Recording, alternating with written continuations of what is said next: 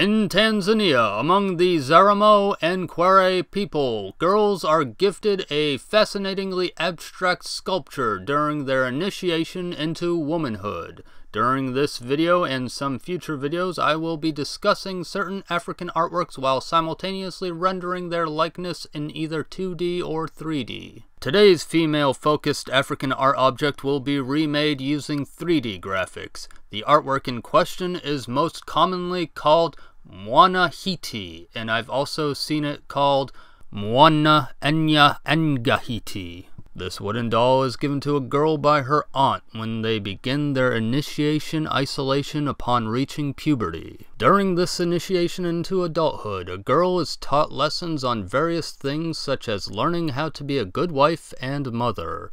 The sculpture's purpose in this process involves the girls caring for the Mwana Hiti like an actual child by washing, oiling, and feeding them. The Mwana Hiti figures are linked with fertility and are key for contacting the spirits of ancestors. Often the dolls are passed down through the generations, and the older the doll is, the more effective it is at sustaining good relations with the ancestors. Despite its abstractions, I believe most of its features are self-evident, though some viewers may not understand what the split part of the head resembles. This is meant to reflect a traditional parted hairstyle that was found among the Zaramo and Kwere women. And speaking of hair, although the girls do not sculpt the dolls themselves, while they are using it, they decorate the wooden figure with colorful beads and even a coiffure made of their own hair that's attached to the top of the sculpted hair. As you can imagine, this is a very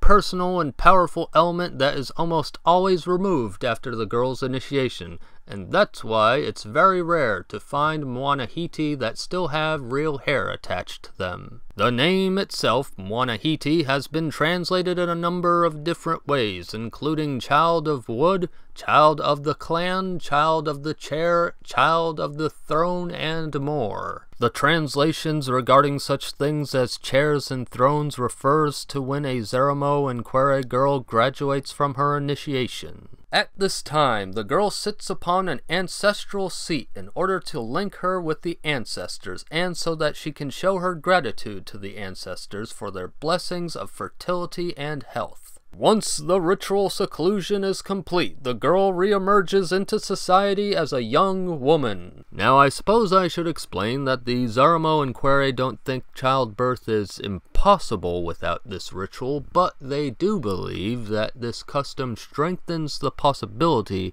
that a woman will have children.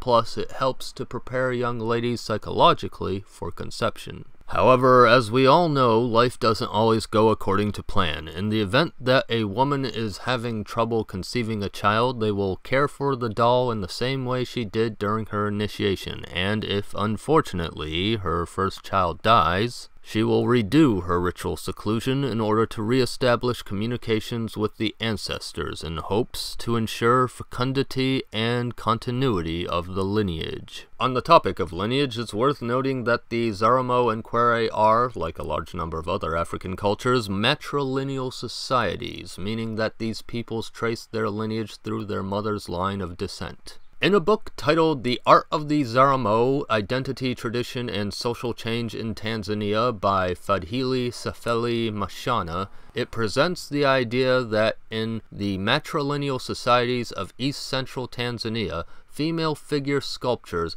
are the dominant art of the area because of the importance and centrality of women. Furthermore, this book also explains that the Mwana Hiti takes part in constructing female identity by symbolizing her values, traditions, and matrilineal heritage. These facts account for why this icon is so prevalent in many of the objects of these particular Tanzanian groups.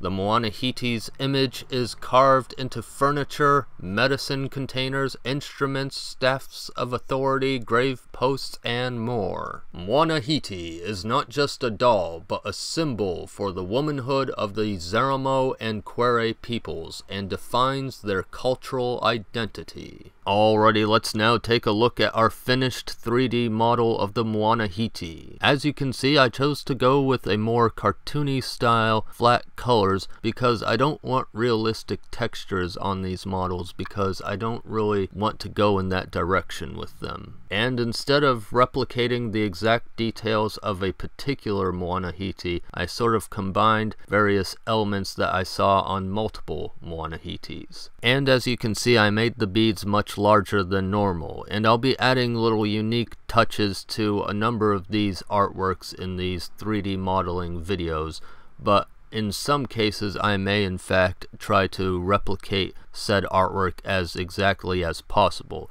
It really depends on the artwork. So I hope you enjoyed what you saw today. Thank you for watching, and please subscribe to the Red Spirit Mask channel.